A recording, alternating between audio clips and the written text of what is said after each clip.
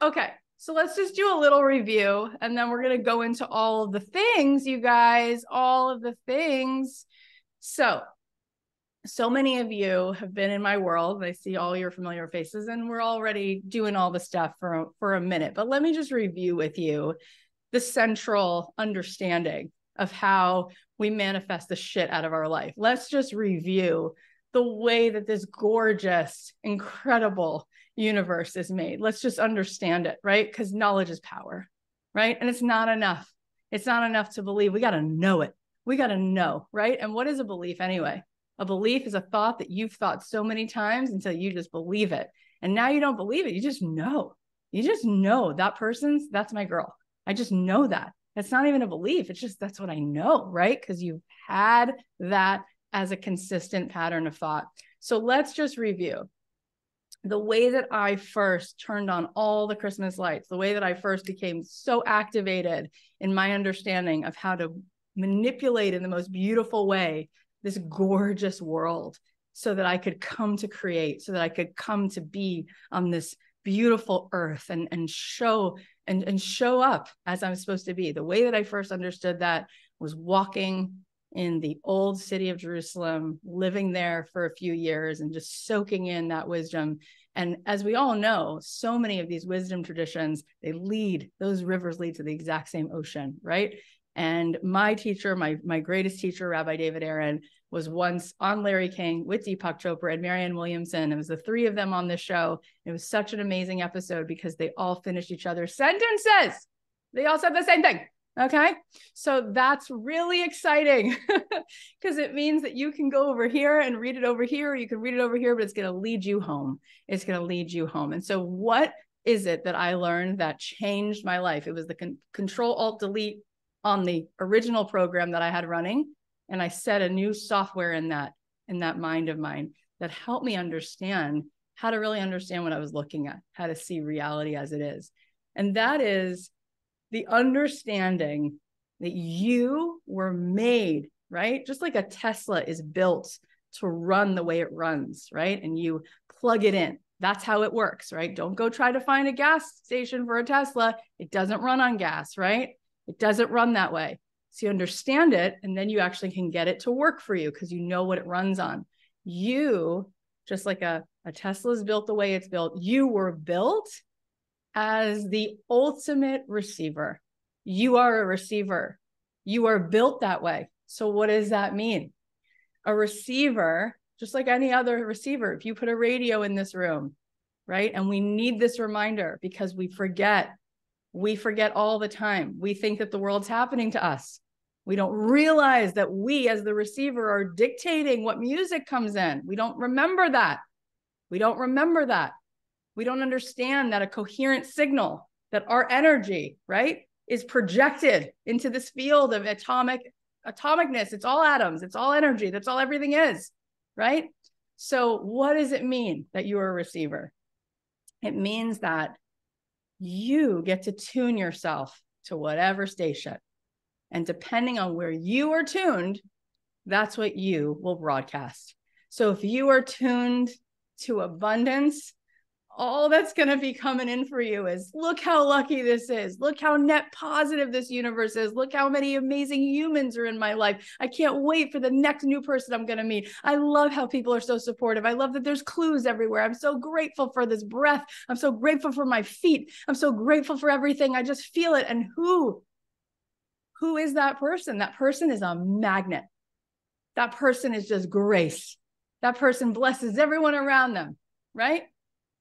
That person is giving life to everything in its path. It's like watching Dorothy move from black and white into color, and everything starts to move into color. People like that, they just turn everybody on. They just move everybody out of their low mood into something that's a high vibration, right? Depending on where your receiver is, that is what you broadcast. Meaning to say that everything that you are witnessing all the time, you are only witnessing it because you are the movie projector. You are the projector. You are projecting a movie onto your life, and you are deciding what kind of movie it is. You're casting it. You're like, you see that person? The person's a liar. Somebody else looks at that same person, you said that, and they say that person's a gift. That person, even the darkness that person brings, that's a reason for me to have empathy. I love that person. Or you know what? That's contrast. You know what that contrast did? That showed me who I was. I'm so grateful for that in my life, right? You are the movie projector. You are the director. You are the caster. You are the writer. You. All the time, all the time, all the time. And then what happens is, since all potentials exist in this atomic field at all times, you're only able to see through the eyes of what you project. So everything, all of a sudden, when you start to get in the zone, you go, out of the blue. You won't believe it, Kath. Out of the blue, I met the coolest woman at this dinner and she referred me to this amazing job. Or out of the blue, you won't believe I got this idea. And then you know what happened the second after I had this idea? I got a text from so-and-so. And because I got that, yeah, you know what's happening there? It was all there all the time. It was hidden in plain sight, but you couldn't see it because you didn't have your glasses on. You had a different kind of glasses. We actually, I took a screenshot of it the other day just to give you like the exact number, but it's something about how much information our eyes actually perceive. And it was like, how many bits of information? Here it is. The human brain can process 11 million bits of information every second. 11 million bits of information. But the conscious mind only gets 40 pieces of information. Okay. So what's happening, right? And let's be real. We have an unconscious mind and a conscious mind. And who wins out of those two? What do we know from everything that we've learned about the brain? The subconscious mind wins, unless you're dealing with higher consciousness. Then you win every time, right? But when people are like, I'm going to just go up against my subconscious and tell myself nice things, it's like, you're going down. You're going down, Red Knight. But when you come from a super conscious place, right, then you're not in the mind at all, because there's really very few answers in the mind. But here and here, when this is a coherent, when this is a signal, when you are in a meditation state, when you are looking out over the Grand Canyon and you're looking at a baby's face, you go to super consciousness. And all of a sudden, you can't even hold a negative thought there. All you hold there is what? There's only one thing that's present in the super conscious field: love. It's like when somebody you didn't have the best relationship passes away, and then all that's left is love and wisdom. That's it. That's all that's left. Because no matter what it was, what's left in you, right? Something that feels like love, right? So when we understand this, this is the skeleton key to your whole life. So it's about, what glasses are you looking through every single day? And are you connected to what you really are? Because we never, ever, ever, ever, ever, ever, ever get what we want, but we always get what we are, because everything's an echo. Everything is always an echo. Everything is a hologram. Everything that you receive is an echo. Why?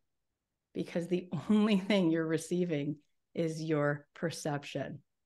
The only thing that's happening for you moment by moment is your perception of reality. So somebody else can have a completely different experience because they perceive it completely differently. Last night, my 11-year-old is freaking out because she forgot her homework. She left it in her locker, and we had an open house, and she gets so mad that she didn't tell us to go to her locker. And now she was like, I should have told you, and I thought you were going to be till 9. I didn't realize you were leaving at 8, and I didn't. And now she's all worked up, and she's all worked up, and I'm looking at her thinking, she's got the cutest little like Sephora kit on her desk with this like perfect little like makeup light mirror. She's got like a little collection of her Air Jordans in all different colors. She's got 3 great friends this year, and she's like losing her mind. I was like, listen, your teacher knows I was at open house. Things happen sometimes. You're going to be okay. I'm not going to be okay. This is going to be devastating. I'll never get into middle school because the applications are due. And then this is going to be reflected. And I was like, wow, let's zoom out. And she was just like in this moment, right? And my 5th grader was like, it's fine. She was like, the teachers are nice. The teachers understand it, right? And so they were having a fully different experience of reality based on their beliefs, based on their perception. One of them went to bed crying. It's fascinating. I kept saying, this is fascinating to me, because I was the kid who was like, forget homework. Like, and she's like, I have to do it. It's like, I don't know where it comes from. I don't have it. I think it comes from my husband, but he stayed up with her, and then he tried to find the book online, and he printed some pages of this book. He was able to find it. I guess a lot of books are online, and then he was able to help her get the homework questions done, but she would not go to sleep until they came up with a solution. And my other one was like asleep for an hour. Like, it's fine, you know, like, just chill, baby. Like, she's like, and who's going to have a better experience anyway, right? It doesn't matter what middle school they get into. None of that matters. I always say that it matters that you're enjoying your life, right? So your perception is actually the only thing you take to the bank, right? What you really want is the feeling of well-being, right? And here's what's so crazy. We're so married to our analytical mind, and we believe it. Oh, do we believe it? Like, when someone tells you something juicy that's a limiting belief, it gets really satisfying to hold on to it. Because why? Your brain is built to solve problems. And so while you're busy, like chewing on really difficult beliefs, your brain's stimulated by it. Your brain's like, oh, a big problem, lots of sticky stuff for me to look at constantly.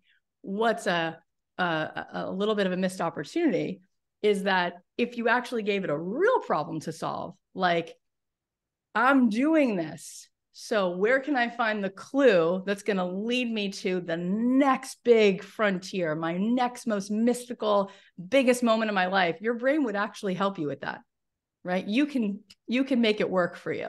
But instead, you're using it all the time, just like spinning bandwidth on like, it'll never happen. Nothing's out there. It's all a lie. And meanwhile, I'm here to tell you that the life that I've lived is living proof that everything I just said is what it is. It is what it is. And the 800 people that I've interviewed on my show are all living proof of it too. So I've got tons of evidence to say, this is how it works, right? This is how it works. When your receiver is tuned to things never work out for me, let me tell you how negative and awful the world is. Let me show you how selfish people are. Ooh, you're going to find it. And it's going to feel bad. And people are going to feel it from you, right? And then you're going to be living inside of a really yucky movie that you cast where everybody is superficial and shallow and self-involved. And it's not going to be fun. And then you're going to make all the meaning out of, see, I told you they're like that. And because people will feel that coming off of you, they will be a version of themselves that's not the most lovely version of themselves, because they're also playing off of that, right? So when you have your receiver tuned to all men are scum, then good luck, right? When you have your receiver tuned to there's no money anywhere, and work is all about working super hard. And even if I worked super hard, I wouldn't want money anyway, because people who have money are super greedy and disgusting. Now you're SOL, right? Because you've got a double bind. So let's go a little further now, since we just understood a little bit about how things work, that we are a projector of energy, right? And that we are the keeper of the keys, because we are constantly perceiving reality, which means we're deciding what we're witnessing, right? I came home from a meditation retreat 2 weeks ago. I was away for 6 days, meditating for 6 days. When I came home, because it was kind of like I pulled that old mind, whatever is in the old program, you can just pull it right out of the body, because it gets stuck in your cells. Honestly, it becomes something that your body just gets familiar with, and it's there to try to protect you. So it closes your heart a little bit in different ways. But when you meditate for 6 days, or even 6 hours, or even 6 minutes, you start to pull some of that old garbage out of the mind, which pulls it out of the cells, which pulls it out of this familiar, predictable pattern. When I came home from those 6 days, I looked right at my husband and my kids and the sky and the trees and my little Persian kitten. And I was like, this is the jackpot of all jackpots. Like, each one of you is literally like, it's like God gave me like a little creature, like from like the holiest, highest, like most delicious stardust. And I just get to like orbit around you and receive from you. And I'm just so in love with you. And I'm so grateful. And you know what happened, you guys, when I was on those 6 days of meditation? And by the way, we have now seen in the science that when you meditate, it increases your serotonin level. Okay. You know what psilocybin does? Psilocybin increases your serotonin, which means you have expanded awareness, which is why if people take psilocybin, which I've never done that, but I'm definitely curious about it. It increases serotonin. What does serotonin do? It calms down the amygdala, the part of your brain that's always in fight or flight, that's giving you that bad movie, and it opens you up to the real movie because it expands consciousness. Isn't that amazing? That's what it does. That's what more serotonin does. That's what meditation does. So it's very literal, helping you to just see things as they are. And when I came home, I saw everything as it actually is. Every tree, every flower. I was so sensitized to it because for 6 days, I was meditating for 8 hours a day, which means you're tripping, right? Because you've increased your serotonin level by 200%. So I was in that. And while I was in my meditation journey for 6 days, and this is not drug assisted, this is just meditation, I saw, right, all of these beautiful things in reality as it is. I could feel the love, because love is beyond space and time. It's not local. So I can feel my husband with me even when I'm there. I can feel my grandmother in the next world with me, because again, love is faster than the speed of light, right? It's beyond time. It's in the now. It's super consciousness, right? And most of the universe actually is faster than the speed of light. It's so fast that there's no time. Time evaporates. It's right now. That's how quickly you create when you come from consciousness. That's why you can become a magician. When you are super conscious and coherent, you can be like Elsa, just turning thoughts into things, because when you are beyond space and time, when you are fully coherent, when you are Bob Marley and your heart is open that much, you just imprint into the field. That's how we create. That's how Walt Disney sold his vision to all of those people. It was just like one conversation after another with this coherence, with this conviction, with this passion. It's like, you just move out of the way. You're just like, represent, like, go, like, just do it. Right. Like he saw it. He saw it looking at acres of swampland in Anaheim. And he's like, do you see it? Look with these glasses, because it's a world. That's Jim Henson, right? That's Jim Henson, who knew that 45 years after, he started this idea called Sesame Street, kids are obsessed with Elmo. He could see that. He could see that when every single TV station was like, no one wants this. This is weird. He's like, look again, look with these glasses, right? And it was the UK that actually put the Muppet Show on the air first, because every single network in the USA said, no adult is ever watching a Muppet in prime time. And he was like, you're going to be sorry you said that. And he came back, and the rest is history, right? But what is that? That's the magic of a coherent energetic, right? That's it. You come from that place, you're Fred Astaire, you do your thing, the whole room stops. The whole room stops. That's energy. You have that amount of energy in you, you just haven't tapped it. So you're like, basically, you would be akin most of the days to getting in a Tesla, but you don't have it charged. So you just sit down and it doesn't leave the driveway. And you're like, damn, this was a waste of money, right? But it has the ability to take you where you want to go. You just don't know how to use it. So we need to look at what is the movie that you're currently writing, right?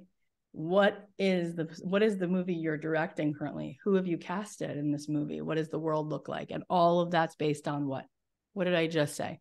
All of that is based on what? What you perceive, what you're experiencing, what you are imprinting is based on your projector, right? Which is based on your belief system, because it's only what?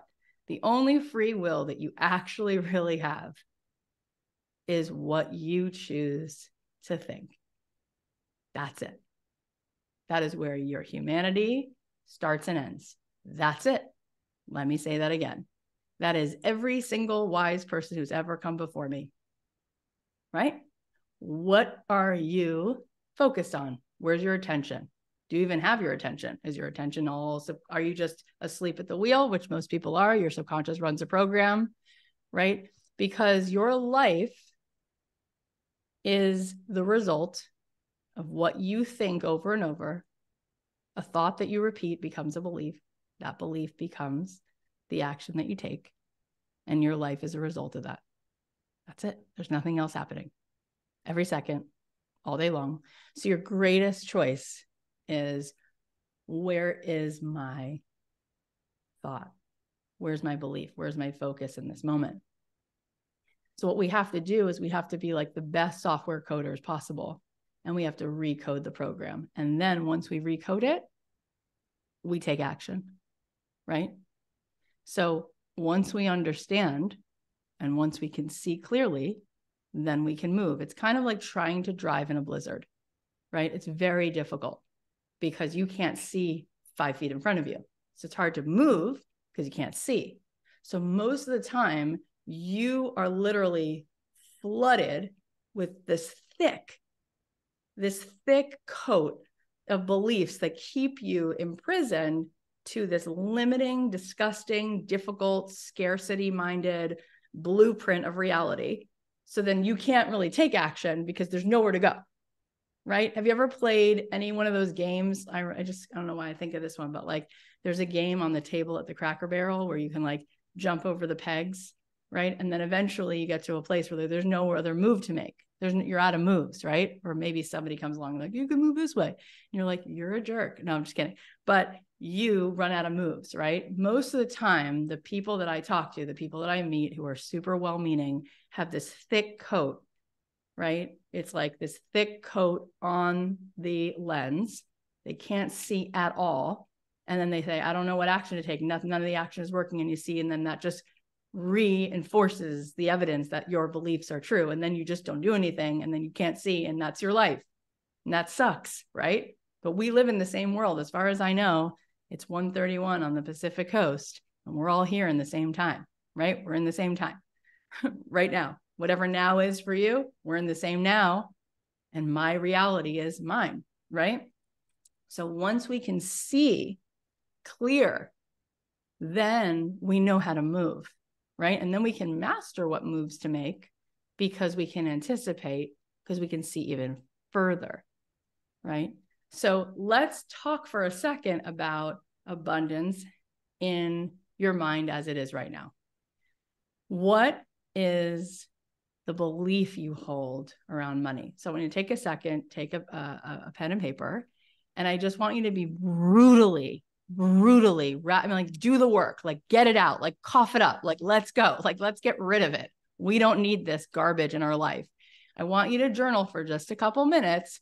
What are all the things that are in your mind around money? Like all of them. And some of them might be beautiful, and that's fine too, right? I don't want you to like, try to play gotcha with yourself. I just want to have a radical understanding of what we're dealing with, because once you have the awareness, it's like a soap bubble. You touch it, it'll disappear. It'll start to move, but we've got to get radically honest so we can be aware of it, and then we won't trip over it because we know it's there. So show me and show yourself. When you think about making money, what comes up for you? When you think about money in general, what comes up for you? Money is what? People with money are what? That's where I want you to start. Money is what? People with money are what? If you had money, what would that mean? What are all the meanings that you've made that you're perceiving around abundance? Work on that for a second, please. And I'll put on some background music for you.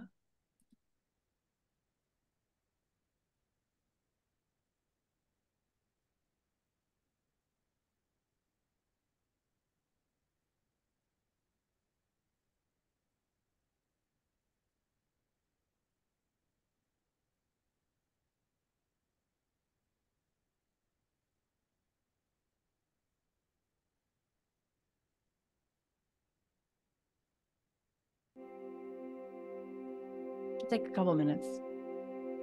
People with money are what? I want to hear all the things that come up until I tell you to put your pens down. Money is what? And if you had money, what would that mean?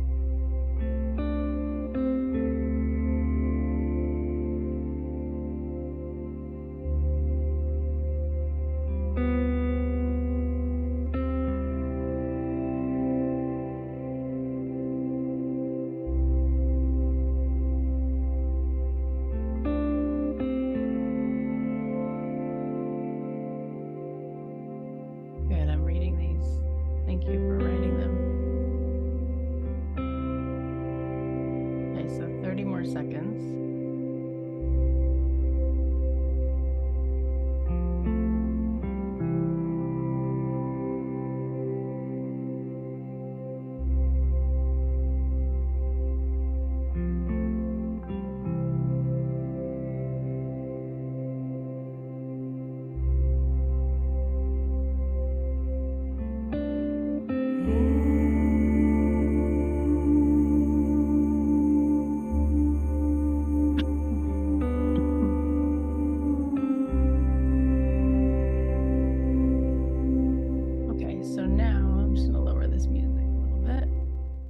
Now I want you to take a moment and on your paper, just for you for a second, I want you to think about what amount would you love to have show up in your life? What amount of money would you love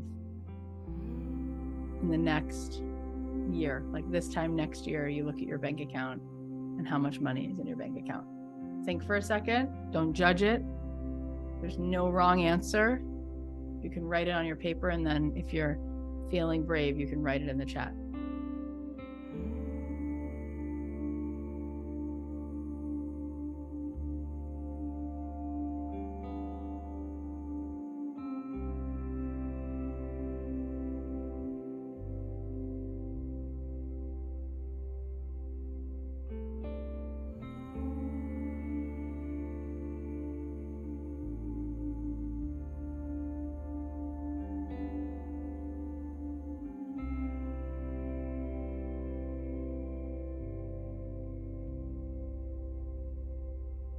Good. So I'm going to read some of these. 300,000, 500,000, 280,000, a million, 500K, 250, 800,000, 10 million,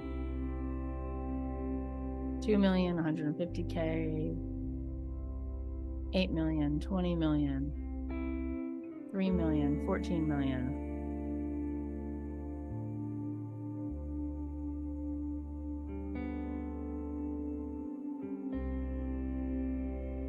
Infinity. Okay, so now I want you to do me a favor, put your pen down.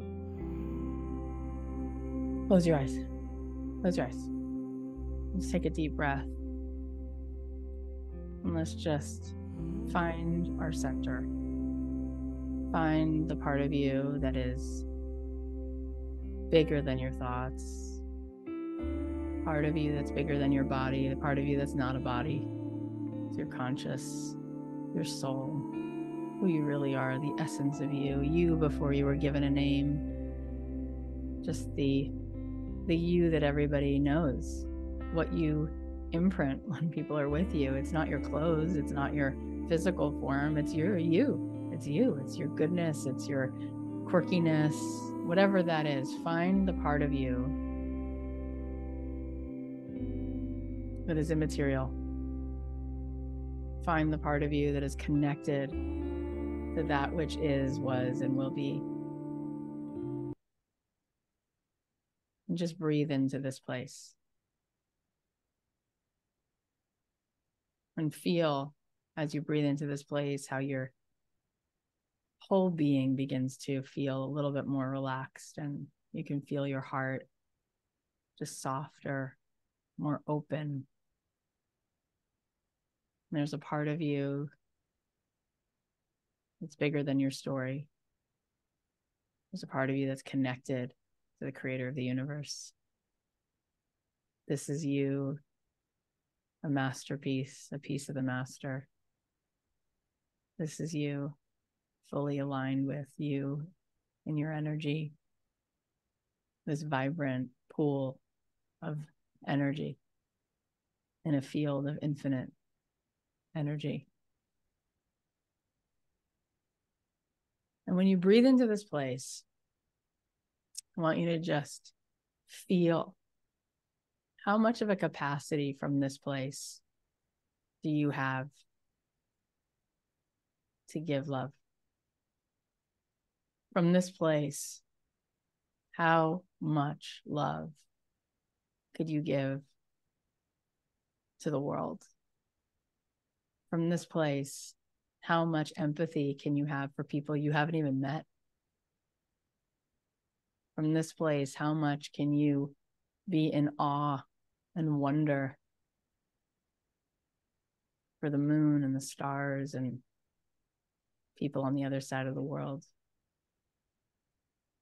This part of you has an endless amount,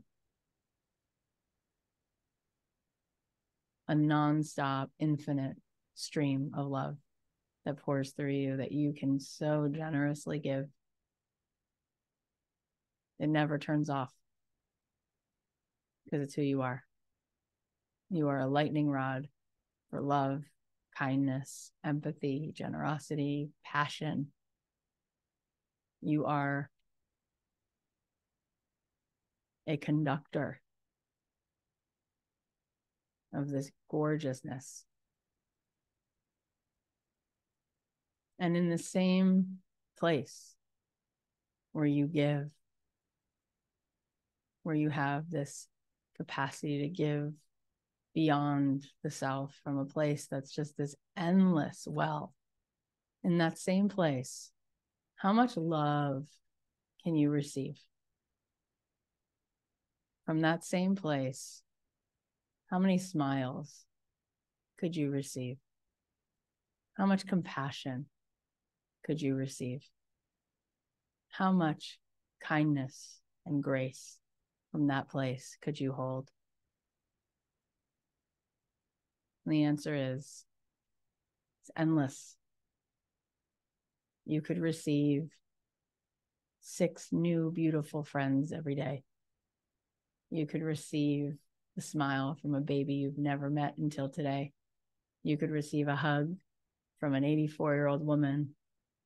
You could receive the magic of a rainbow. You could receive the beauty of listening to a symphony. You can receive and receive and receive and receive and receive because this part of you has the capacity to give an infinite amount and receive an infinite amount. The only amount that exists in this part of you, the part of you that really is your truth, is infinite. This is you connected to your being, your soul, the essence of you, the essential self. And this self, this being, this soul, by definition, is abundant because it's infinite.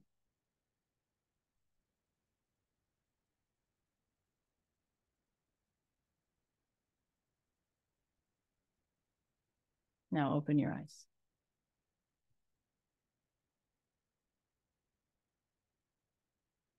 So when you wrote down these numbers,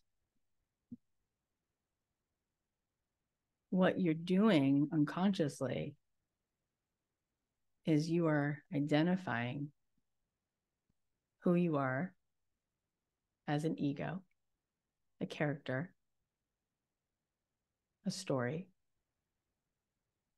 And based upon your feeling of worth or lack of worth, and your feeling of the world from the place of ego, from the place of separation, from the place of constriction, you decide on a number from some algorithm, some equation. And the equation has to do with what you think you're worthy of,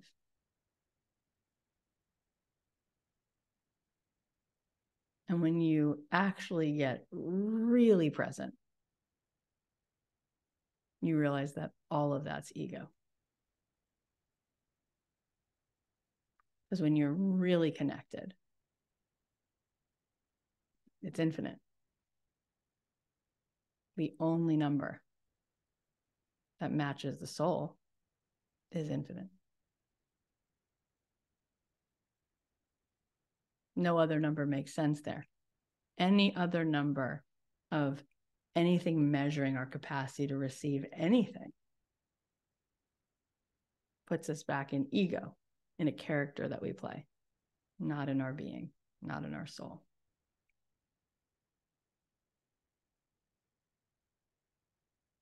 The reason why every hospital that you ever will visit, God forbid, or for hopefully only good reasons like the birth of a baby, a healthy baby, but the reason why every hospital has 72 names on it is because Mother Teresa said it takes a checkbook to change the world. And when people give that kind of money, it's because they receive that kind of money. So when you look at all of the things that are underwritten all the time, it comes from a person who's receiving and giving, and receiving and giving. You can be a person who has very little money, and you can be extremely generous. And you can be a person who has a lot of money and not be generous. But if you're a person who has no money and you're generous, and the thing you also want to give is money, you don't have it to give.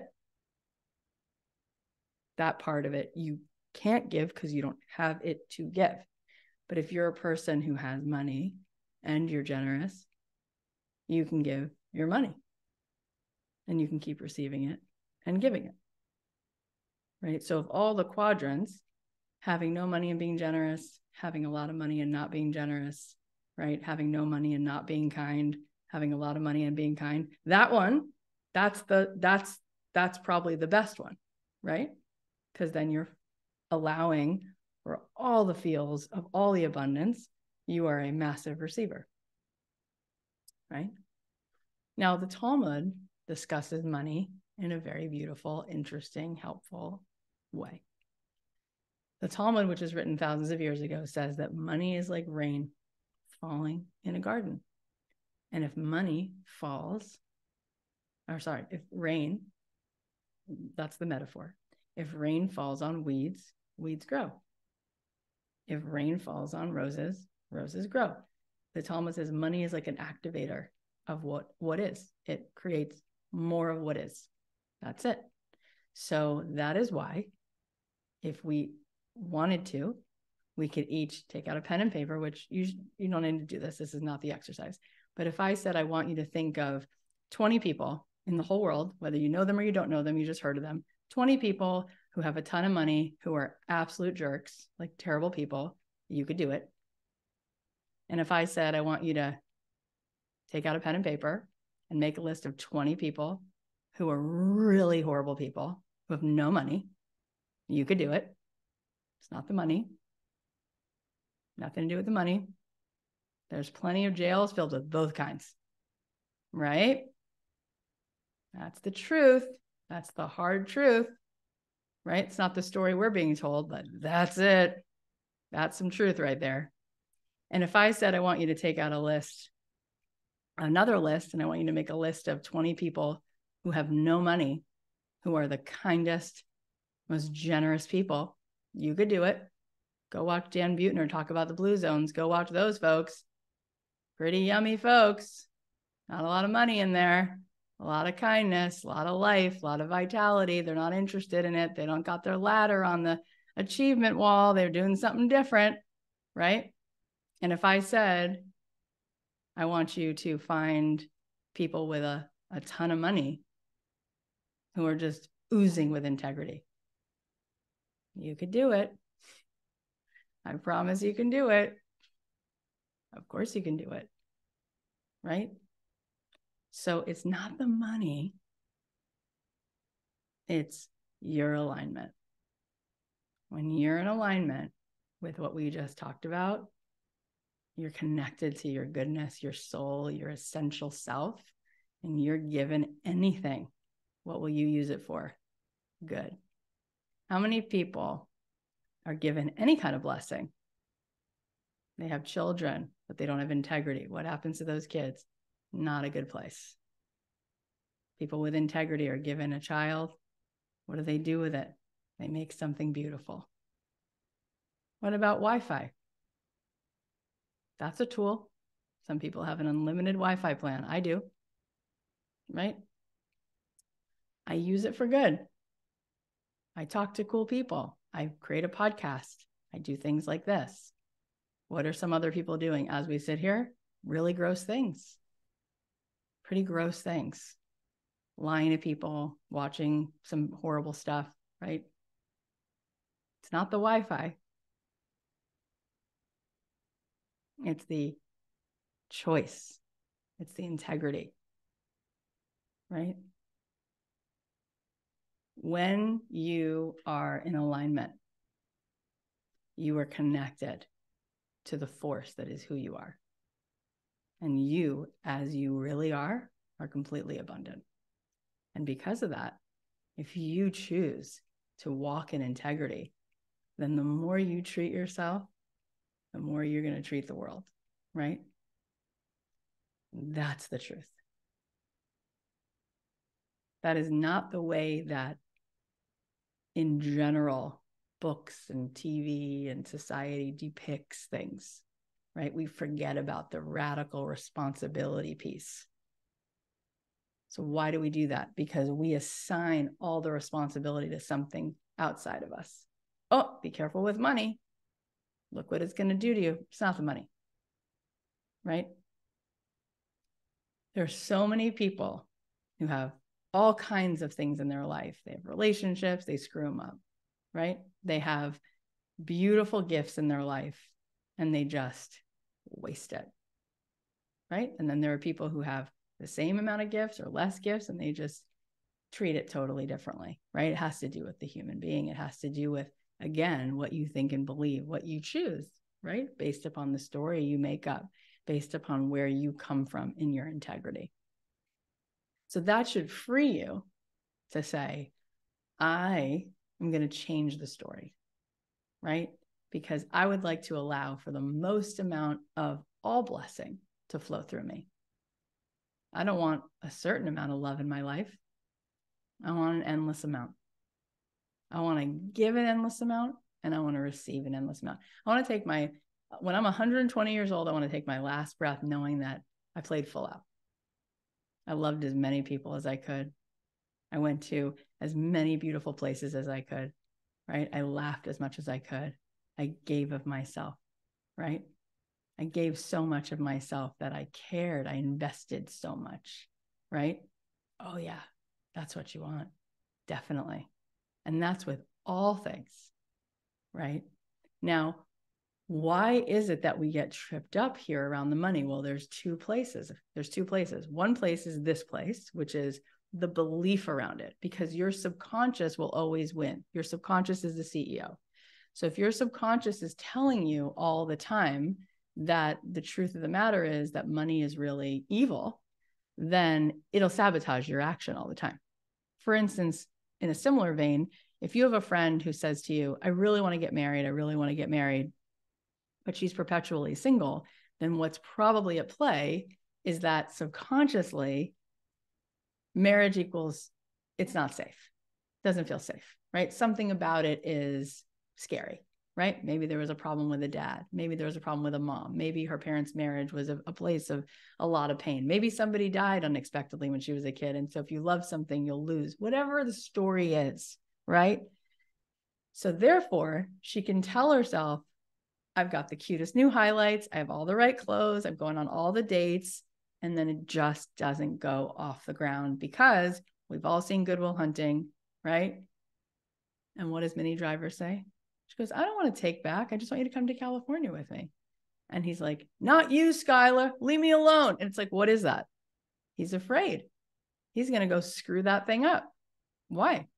Because being close to somebody meant he was abused as a kid. We've all seen that movie, right? Well, on some level, we all play that movie in our own version all the time, right? So with money, people will be like, Kath, I would love to have money. Stop. Are you kidding? Money's great. I'm so happy you have it. I love that Reese Witherspoon's got some. I think she's nice. I like that Michelle Obama has money. It's fine. Like, but then they just seem to just never have money. Like money eludes them. There's something going on, just like the dating story, the same story. Because the subconscious mind is like, how could I ever have the money? Oh my God. I mean, for me, I remember that when I hit the $1 million mark, I thought I was going to get divorced. I thought we were going to break up. I was like, he won't be able to handle it. I don't know why. It doesn't matter. It's so ridiculous, but it was a story, right? So then I kind of hung out at $1 million for like 2 years. And I could feel like I was like, and when you're trying to have the baby, you have these contractions and sometimes you're like, I have to push. It's like, it's just coming. And finally I was like, I have to go. I'm going. The business is going. And he was like, just go. And I was like, I'm going to outgrow you. And he's like, you won't. He's like, you've already outgrown me in that department and we're fine. I'm like, we're fine? Okay. Like, I don't know. I was just like, what will happen? Like, what will happen? And he's like, nothing will happen. So then it was like $5 million came in. I'm like, I made 5. Are we okay? He's like, it's you have the problem. I'm okay. I'm like, okay, great. Like literally the stuff I was doing on the inside, the gymnastics I was doing. And then recently I lost 17 pounds since April. Okay. And I have tons of issues, you guys. We can sit and have therapy another time and I'll tell you all the fun issues I have, mostly around physical intimacy. And it's so fun. Can't wait to discuss it with you. But believe me, I have all my same issues as everybody else. I maybe don't have it with money as much, but so I had gained this weight and it was funny because that just was never one of my issues. Like growing up, I was always like kind of tall. I'm 5'8". So I'm always kind of tall. So being kind of tall meant I was always thin, right? All of a sudden, I don't know, like I had these like extra pounds on me. And I remember watching my closet change from like size 4, size 6, size 8, size 10. And I was like, whatever, it's fine. It's fine. I just was like going along, look at my cute little cat. That's Pancakes. Anyway, and then a friend of mine said to me, actually, she works on my team. She's like, I have a comment, which I'm just wanting to put here. It could be helpful, maybe horrible, but take it or leave it. And I was like, go for it. And she's like, I feel like you think that because you now make millions of dollars, it's just kind of neutral, just what is. It's like my hair is highlighted. I make millions of dollars. Okay. She goes, I think you are unrelatable. So like you had to gain weight. She's like, it's just based on a few things that you said. And I was like, oh, that's true. I was like, that's true. Oh my God. Like I didn't want to outgrow people. So I noticed also that when I would run into like people who had known me, like family friends or friends from high school, and they'd be like, how are you? I'd be like, life's so hard. How life is. It's just so lifey.